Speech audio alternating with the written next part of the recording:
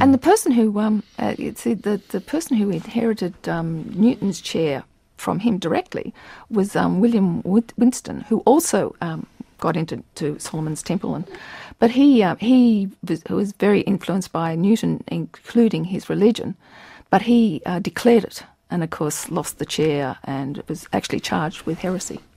Of all the members of the Newton circle, William Whiston, his successor in the Lucasian chair at Cambridge, was far the most prolific writer on Mosaic astronomy, on ancient chronology, on the interpretation of the Old and the New Testament, on problems of the Trinity, on the coming of the great conflagration, and on prophecy.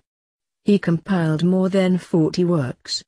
His eccentric character led him to exaggerate where the more respectable figures in Newton's group either kept their opinions secret or restrained their enthusiasm. Yet precisely because they are so forthright, William Whiston's works cast important light on the hidden intent and meaning of similar writings by his great contemporary.